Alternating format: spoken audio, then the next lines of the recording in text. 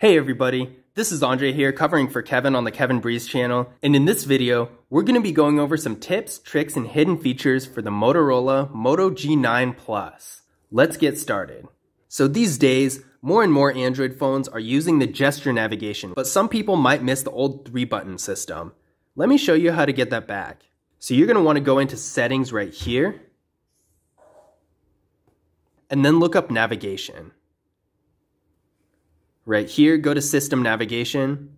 Right now we have Gesture Navigation selected, and you're going to want to hit the 3-button navigation. And then those old Android buttons that everyone knows and loves are going to come back up. If you like the 3-button navigation, then definitely you can use it. But if you like Gesture Navigation, you can still use that as well. It really depends on what you want. Now to take a screenshot, normally you're going to be holding down the power and volume down buttons to get the screenshot. But let me show you an even more convenient way to do it. So you're going to go to Settings again, hit the search bar, type Gestures. And right here, you're going to hit 3-finger screenshot. So what this does is allow you to take a screenshot instead of pressing the external buttons, just by holding 3 fingers spread apart a little on the screen for a second. So once this is activated, all you need to do is put 3 fingers on the screen spread a little bit apart for a second, and the screenshot will be taken.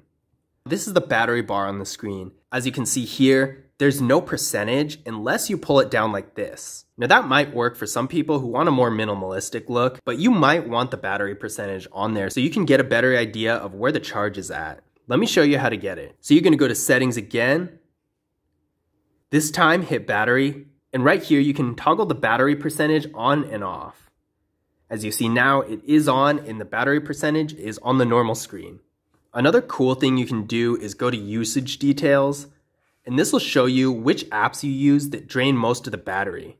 If your battery is being used up fast and you need to see why, then you can go to this section to see which apps are taking up the most battery power.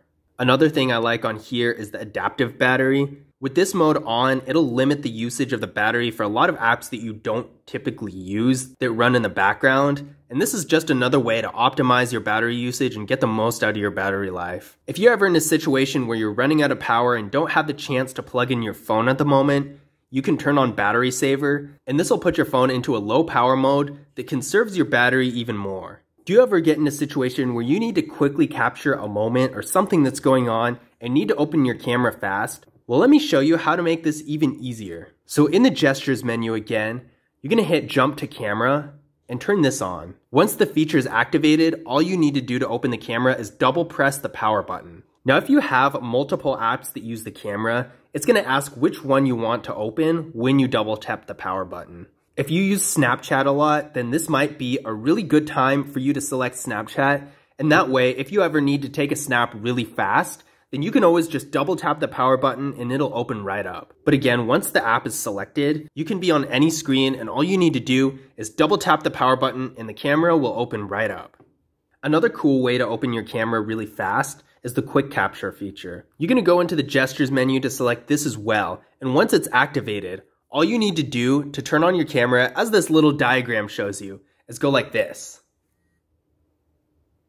So one thing that happens to everybody at least once in a while where you're using your phone that's super annoying is when you're trying to do something, whether it's reading or showing somebody something, and the screen just falls asleep on you. Let me show you how to avoid that. So you're going to go to Settings again, and this time hit Display. Go to Advanced, and right here you'll see the Screen Timeout options.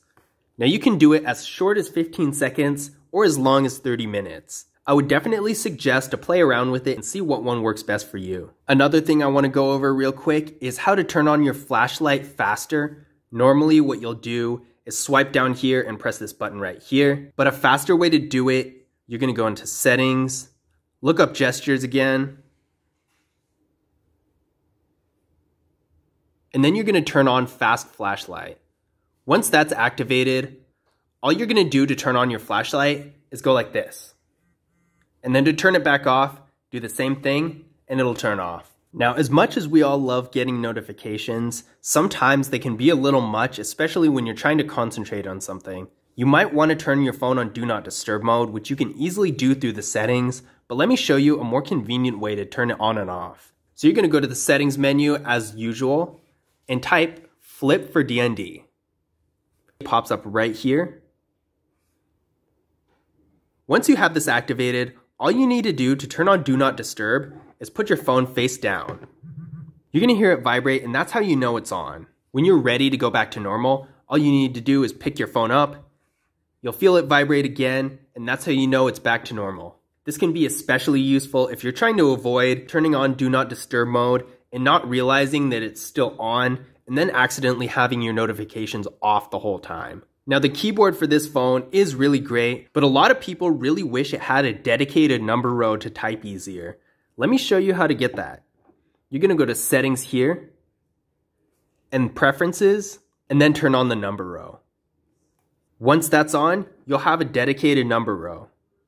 The keyboard settings actually have a bunch of different unique things you can personalize. You can change the theme of the keyboard, and you can even download new themes. And of course, you can change things like voice typing and autocorrect as well.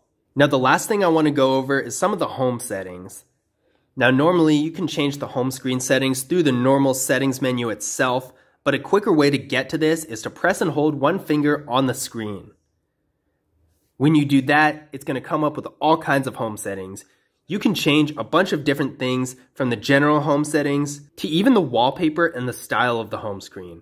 Now, I think this is really cool. Even though it's not altogether necessary, it's a really convenient way if you want to rearrange your home screen or change the appearance or do anything else involving the home screen. You can easily do it just from the phone, just by pressing and holding your finger, and I think that's really cool. But I hope you guys enjoyed this video of tips, tricks, and hidden features for the Motorola Moto G9 Plus and found some of them useful as well. If you did, be sure to leave a thumbs up and subscribe, and I will see you guys in the next one.